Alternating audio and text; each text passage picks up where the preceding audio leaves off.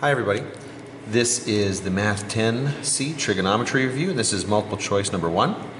Question here says determine the tangent of A and the tangent of C in this diagram. Okay, so let's zoom in a little bit here so we can see it.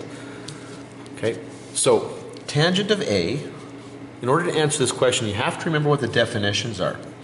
And the tangent of A is going to be equal to the ratio of the side opposite A over the side adjacent to A. Okay? So here's angle A. The side opposite it is the side that A is not made up of. So it's going to be 8. And the side adjacent to A is going to be one of the sides that helps create the angle A. Now, it can't be the longest one here. That's the hypotenuse. So it's got to be this one right here. So it's going to be 10. So the tangent of A is going to be 8 over 10. Now notice this question is not asking us to find the angle, just the tangent of A. So for example, when I look at A here, it can't be A because that's trying to give me what the angles are. And the tangent of A cannot be equal to a degree. It's got to be equal to a ratio.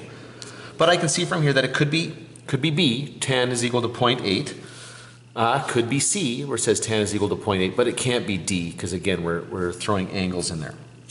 So now let's go back and take a look at tan C.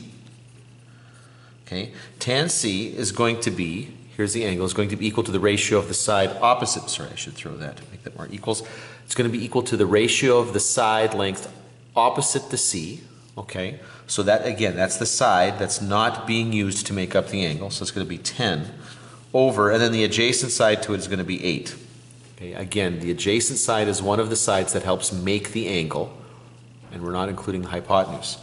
And so, okay, 10 over 8, just to convert that to a decimal here, divide 10 divided by 8 is going to be 1.25.